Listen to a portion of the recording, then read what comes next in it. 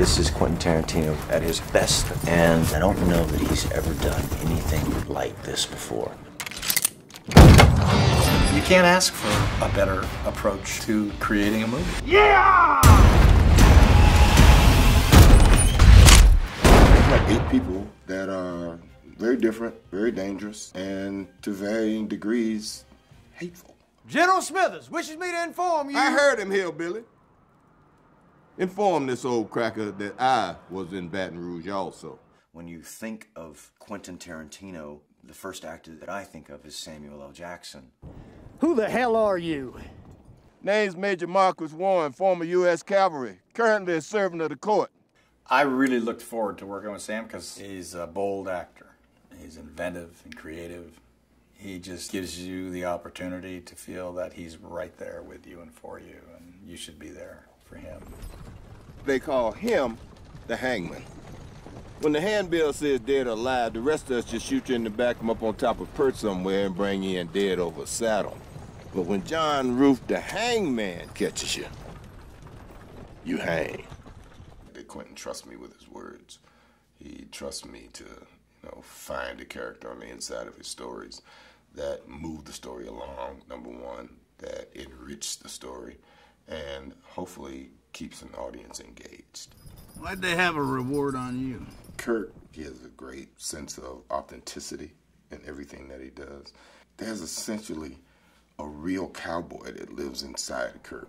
She ain't never gonna leave my goddamn side till I personally put her in a Red Rock jail. Now, do you got that? Yeah, I got it. Good. I've been chained to Jennifer Jason Leigh for 3 months now. No. Yeah. I think it's been one of my great pleasures to watch her blossom within this character that she's taking full advantage of. Me and one of them fellows is in cahoots. We're just waiting for everybody to go to sleep. That's what we're gonna kill you.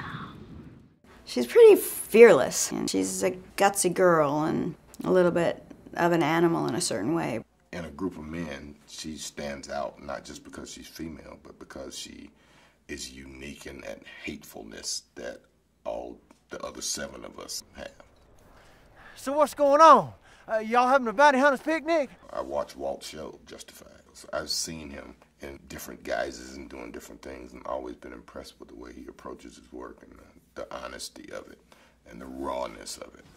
You coming into Red Rock to hang Lance Lawson? Precisely. Do you have the execution on his own? In my bag. May I see him? Of course. When you're doing a Quentin Tarantino movie, both Michael Madsen and Tim are 2 guys that I think are iconic in that world. You're writing your life story. You bet I am. Am I in it?